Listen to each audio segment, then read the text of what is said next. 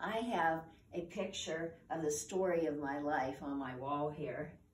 I got married and had 2 babies, and I always identified with the swan. Not all my life. I was like the ugly duckling that turned into the swan. And then when I got married, after the children were born, these are pictures of what my life was like.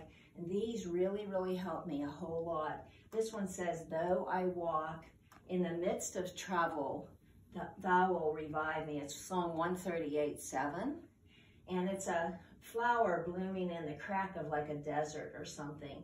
And this is a daisy blooming in the crack of a sidewalk. Because my marriage got troublesome for me, I wasn't sure that my husband even liked me from some of the things that he said. And I was very sensitive and I felt very depressed. But I learned that I didn't want my children, 2 little children, to know that my life wasn't lovely.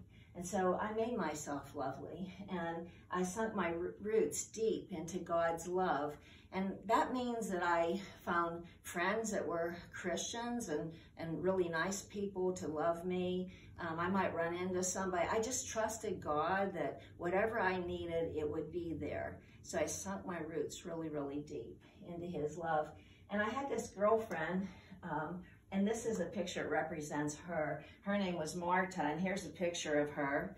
We dressed alike and got our picture taken, but we would walk all the time. And at this time in my life, I was 47, because she was 40. Her license plate said Red Hot 40. And we'd walk, and what we would talk about would be how we could get our husbands to notice us, and what we could do that would be interesting, and how we could develop ourselves. And I got this idea that I wanted to sing the song, Let Me Call You Sweetheart.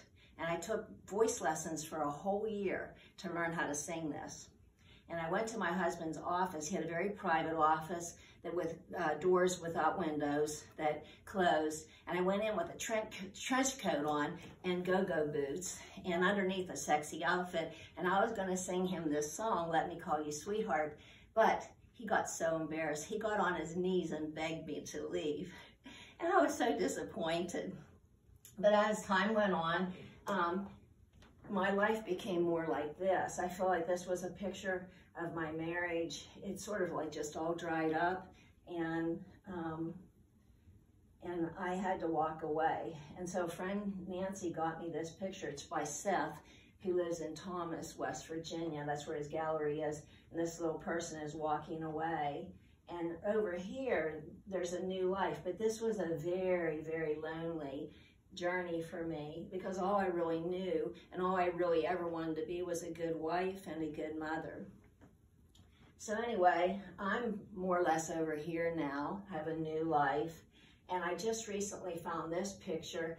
It's from The Secret Garden, and it says, she made herself stronger by fighting with the wind. And I realized that all the trouble that I had in my life was like the wind. And even though I had my feet or roots planted in God's love, He gave me all that wind to make me stronger. They did a study in Arizona where they planted trees, and they were in perfect environment. They had perfect soil and nutrients and water and sunshine. But when they got to a certain age, they all fell over because they had no wind. And so I'm very, very thankful for all the trouble I've had in my life. It has made me a stronger person. And I want to be one of those people that somebody else can sink their roots down into, and I'd be able to help them. So that's why I'm even making these videos. Something's going to help somebody, I just feel for sure.